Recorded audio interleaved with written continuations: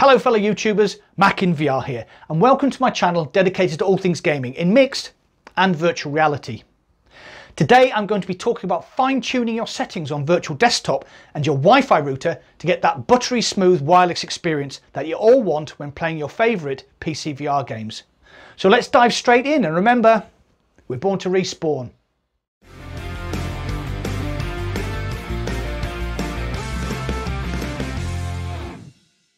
Now this isn't a virtual desktop setup tutorial. If you need help setting it up initially, I've done this video here, which I've also linked in the description below.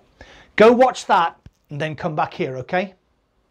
I'm doing a deep dive into the settings on virtual desktop and your Wi-Fi router to reduce stuttering and latency to give you a nice consistent experience. For your reference, I'm using this dual band powerline Wi-Fi extender from TP-Link. But firstly, one of the main questions I got asked from my virtual desktop setup tutorial was, can I use 2.4 GHz Wi-Fi to wirelessly stream to my Quest? And the answer is yes, but also no. Here is a clip of me playing Half-Life Alyx using the 2.4 GHz option on my dual band router. Alyx, great. Okay, let's... Wait, my drone's okay, right? Nope, it exploded. I'm fine, by the way. Right, good, well, that's the main.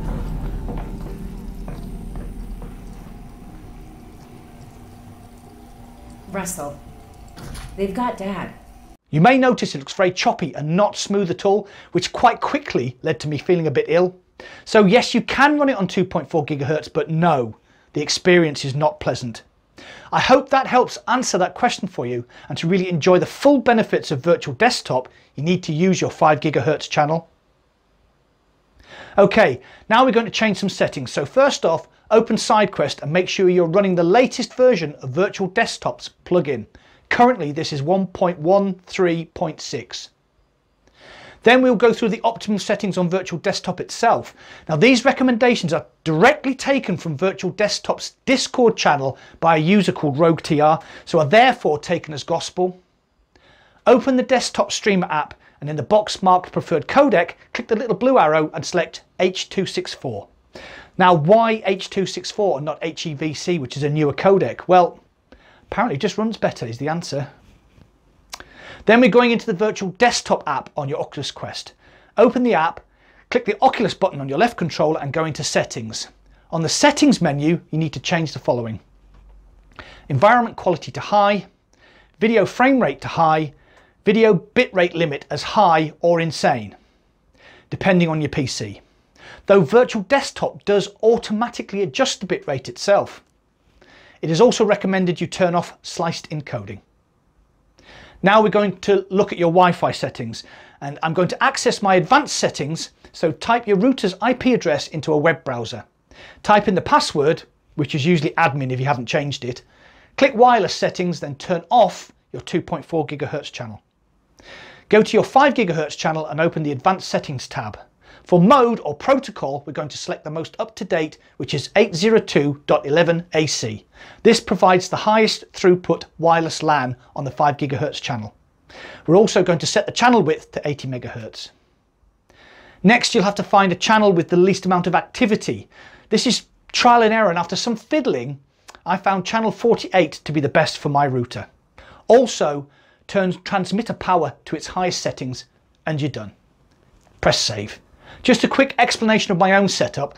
I play VR in my man cave, which is right at the back of my garden, and have to use powerline adapters to get my internet into my play space. Because of this, I will never be able to get my latency super low due to the distance and the amount of equipment in between. But I could get my latency to be super stable and stutter free. So I'll play a clip of me in Half-Life Alyx and you'll see my latency at 40 to 41 milliseconds, but rock solid and with no stuttering, which makes for a comfortable experience for me.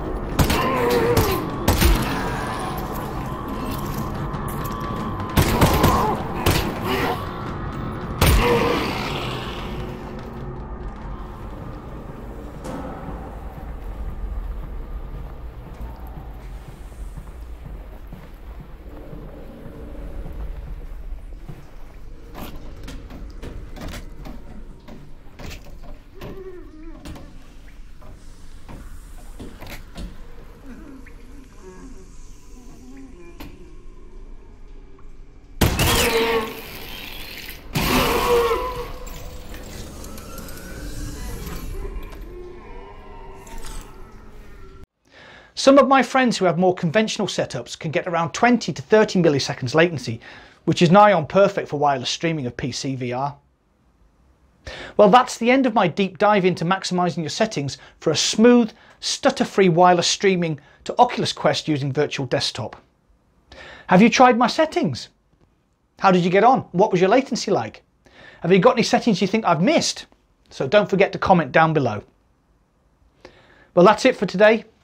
Feel free to share this video, like, subscribe and hit that bell icon to be notified whenever I upload any new content. Thanks for watching.